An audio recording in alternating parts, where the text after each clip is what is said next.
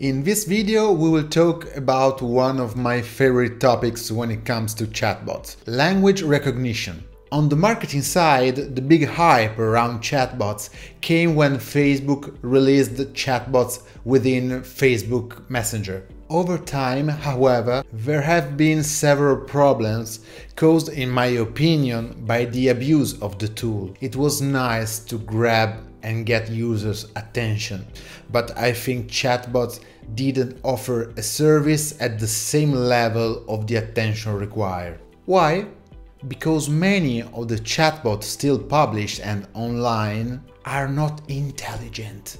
They do not understand what the user does as soon as he leaves the point-and-click logic with which the chatbots were designed. However, there are many services that solve this problem. So we can create chatbots able to recognize and manage conversation in order to provide the best answer. We are talking about NLP, Natural Language Processing, a branch of the artificial intelligence which allows our chatbots to recognize the various elements of a conversation and its intention. The elements of a conversation are called entities, while its goal is called intent.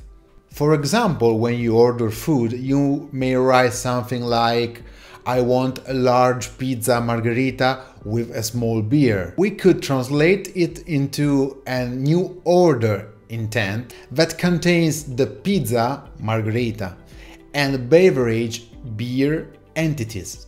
In this sentence, we could have other entities such as the size of the pizza, a large, medium or small one, and an extra ingredient like ham, in addition to the size of the beer, small. Finally, we have to consider the context, because it's very important. I can write something like "yes, thank you" as a reply to the chatbot, but without having the context in which I write this, the same expression can have completely different meanings. If we ask a user, "Do you want to create a new order?" the answer "yes, thanks" will trigger some results. But if the question were, "Do you want to receive our newsletter?" the same answer "yes, thanks" will lead to completely different logics. There are several NLP platforms such as Google Dialogflow or IBM Watson. Both can be integrated into Xenioo, but how? You can implement NLP logics and processes within these external platforms, I mean Dialogflow and Watson, and use Xenioo as an interface that engages them to check if users' expressions are recognized. Here is an example of using Dialogflow's native integration. The first action asks us, "How can I help you?" Then we use a new action called Dialogflow input, which parses the user's text through the Dialogflow AI engine. Here on the right you can see the settings of this action. We must authenticate, connect to a Dialogflow project, set the language of the chatbot, the detection confidence, which is the minimum confidence required to trigger this action. Below I have added an if to check what Dialogflow replies. If it doesn't find any intent matching the user's expression, Xenioo will reply with the message, "I haven't found any intent for this expression."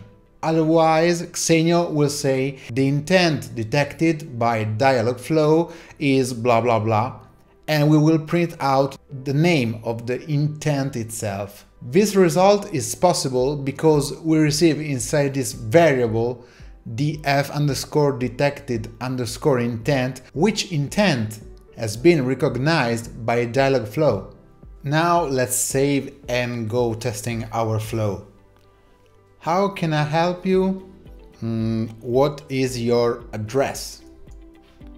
You can find us in Via Ravenna blah blah blah blah blah. The intent detected by Dialogflow is indirizzi centri, which is office location. This is because in our Dialogflow agent there's an intent called indirizzi centri, which responds with that text when the user asks for the address. As you can see, we received two responses, two bubbles. The first one from Dialogflow, which responds the address of the office, and the other one from Xenioo, which communicates the intent detected. Wow. But what if you don't want to study and use other platforms to have a smart chatbot? Good news.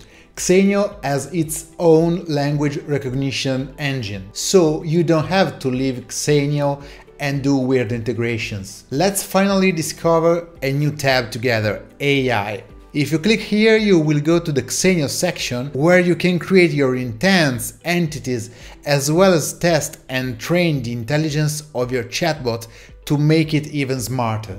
If we want to work with intents, we can create them and set a lot of properties, such as name, key, description, and language. The same goes for the context, topics, which help you to optimize the recognition, and conversation, where you can define how to activate the intent.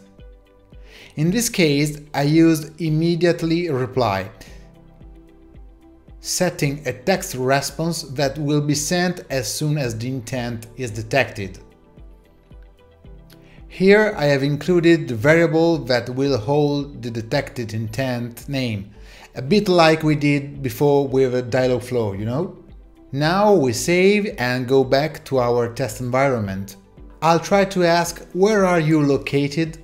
And you will see that I get the same address as before, but this time the message is not sent by Dialogflow, but by Xenioo, who, thanks to his intelligence, understands my intent and responds accordingly.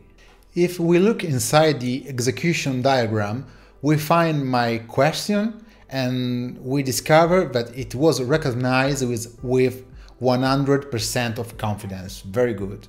You can improve it by adding more expressions.